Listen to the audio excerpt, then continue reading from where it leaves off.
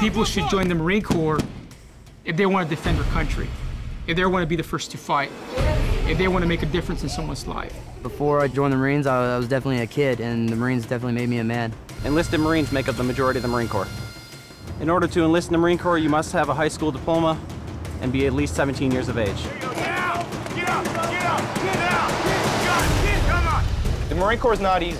It's going to be hard. You're going to show up to recruit training, and your lungs are going to burn, and your legs are going to hurt. You're going to think, I can't do this. And you're going to look at the guy next to you, and you're going to realize that you can. From the time the senior drill instructor gives his pickup speech to the time he dismisses him off the parade deck, the transformation from that day to graduation is huge. Recruit training does, to an extent, prepare Marines for what they're going to face, because it gives them a good starting point, a good foundation, and a good beginning for the Marine Corps. It's time to let it out! Yeah! Your first couple of years in the Marine Corps, you're given a responsibility.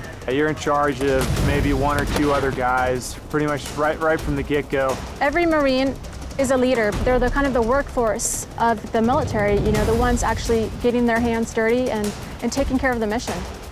Best dude to become an enlisted Marine is definitely somebody who's strong-willed, hard-minded, willing to take orders and obey them, but at the same time willing to make the hard decisions on the ground. If you want to be in the middle of the action, then you need to go enlisted.